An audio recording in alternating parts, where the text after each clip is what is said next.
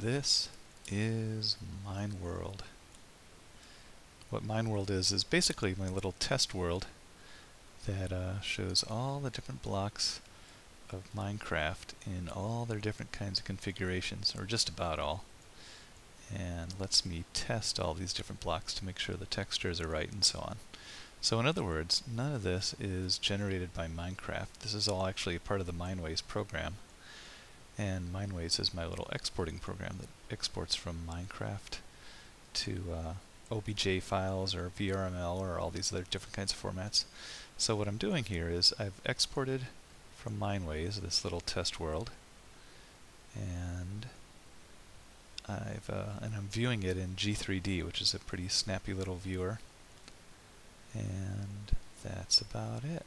Anyway, I just thought I'd show off this crazy test world just to give you a sense of how much has gone on in Minecraft. I mean, there's just a ton of data here, and just how much time I've wasted with Mineways.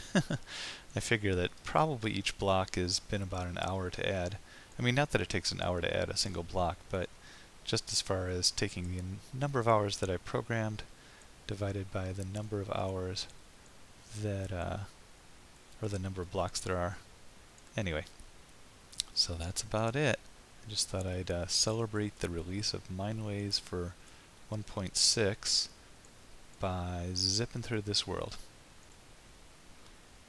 The whole point of Mineways, however, is to export real worlds. So here I've exported a big chunk of the world, and again I'm viewing it within G3D, and you can see it's pretty good.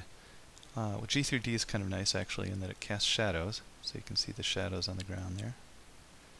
And that's about it. I just wanted to give you a sense of what Mineways is about, and that you can do this kind of cool stuff very easily, and go take this kind of data into any rendering program you want, Blender, Maya, whatever, and go to town.